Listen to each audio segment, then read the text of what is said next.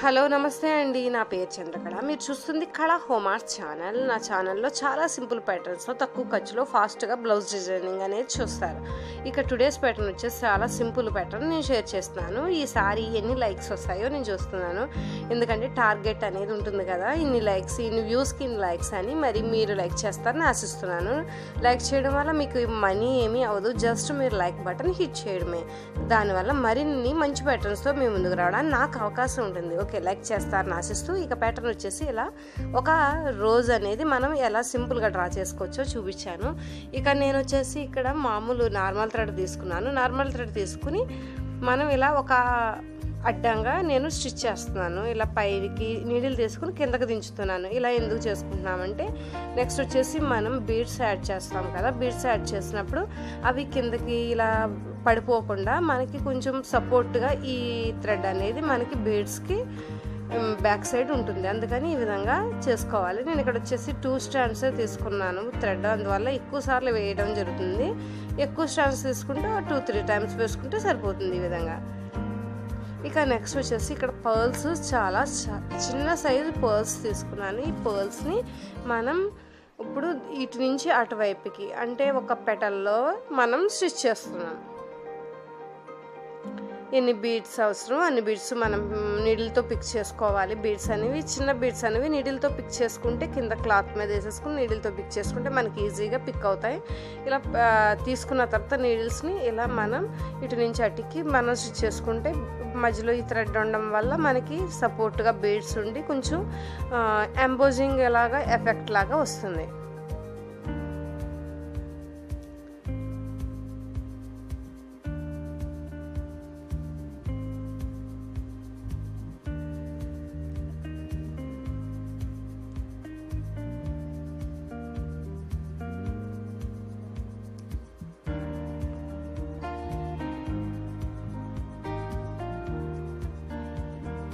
మనకి ఇప్పుడు pearls trendy కాబట్టి స్మాల్ పర్ల్స్ యూజ్ చేస్తూ మనం ఇలా స్టిచ్ తీసుకుందాం.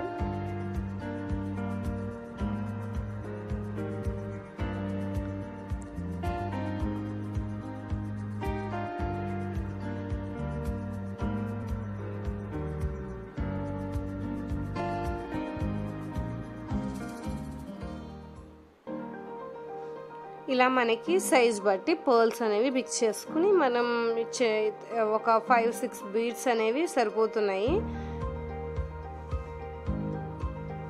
ఇలా మనం వెనకాల థ్రెడ్ యాడ్ చేయడం వల్ల చూడండి ఇలా బౌన్సింగ్ లాగా ఒక రౌండ్ షేప్ అనేది ఫామ్ అయింది. లేకపోతే మనకు ఫ్లాట్గా పర్ల్స్ అనేవి యాడ్ చేసుకున్నప్పుడు మధ్య మధ్యలో విరిగిపోతూ ఉంటాయి.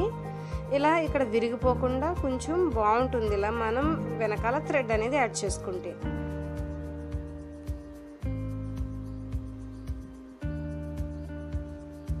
ఇక ముందున్న పెటలకు కూడా సేమ్ నేను థ్రెడ్ అనేది ఇలా ఒక 6-7 టైమ్స్ వేసుకుంటున్నాను.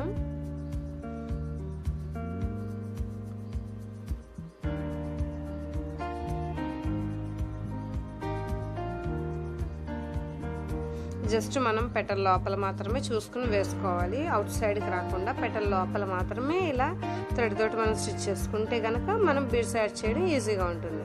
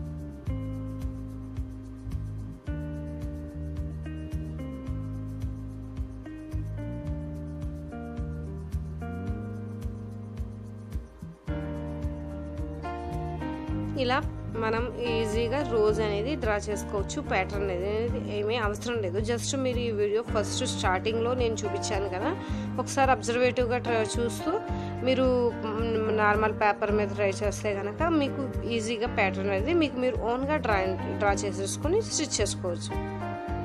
ఇందులో స్మాల్ రోజెస్ అనేవి తక్కువ పెటల్స్ వేస్తే మనం స్మాల్ రోజ్ అవుతుంది. కొంచెం ఎక్కువ మనం యాడ్ చేసుకుంటే సేమ్ ఇదే విధంగా రోజ్ అనేది పెద్దగా ఉంటుంది. ఇక నెక్స్ట్ వచ్చేసి నేను జర్దోసి స్ట్రింగ్ తీసుకున్నాను. చూడండి మొత్తం ఫ్లవర్ కంప్లీట్ అయింది కదా.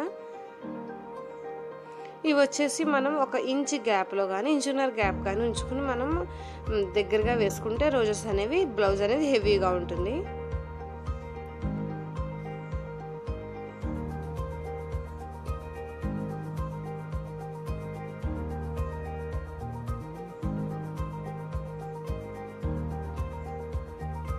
మనం డార్క్ గ్రీన్ మీద ఈ పర్ల్స్ తోటి స్టిచ్ చేసుకుంటున్నాం కదా, చాలా బాగుంటుంది. ఈ ప్యాటర్న్ వచ్చేసి చాలా సింపుల్గా హెవీ లుక్గా మనం బ్లౌజ్ని డిజైన్ చేసుకోవచ్చు.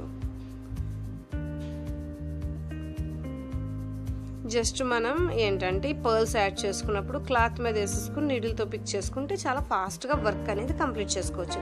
నెక్స్ట్ జర్దోసి స్ట్రింగ్ని ఇలా పీసెస్ కింద కట్ చేసుకుని ఇలా లీఫ్లో మనం కింద నుంచి యాడ్ చేసుకుంటున్నాను నేను.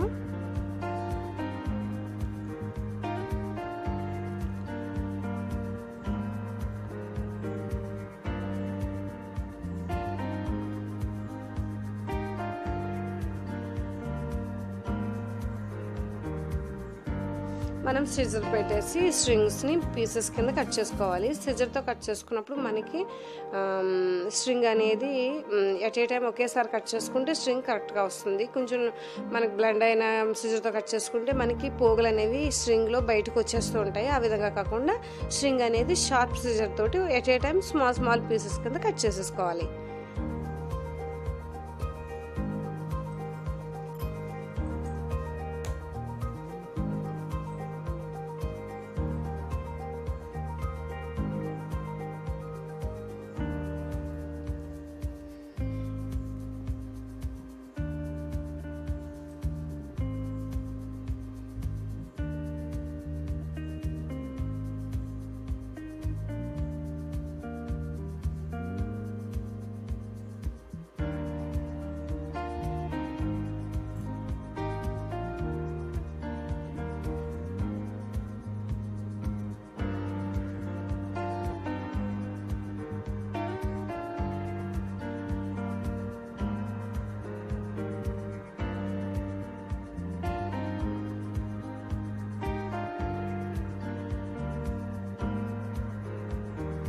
ఇలా లీఫ్కి మనం స్ట్రింగ్స్ అనేవి ఇన్సర్ట్ చేసేసుకున్నాం.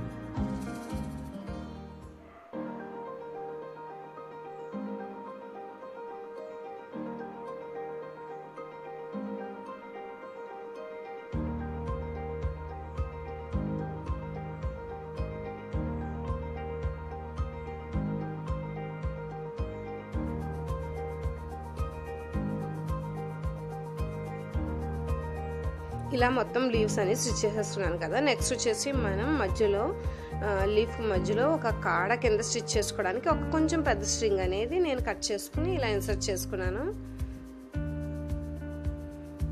ఇలా మనం స్ట్రైట్గా మధ్యలో లీఫ్ మధ్యలో వేసేసుకోవాలి.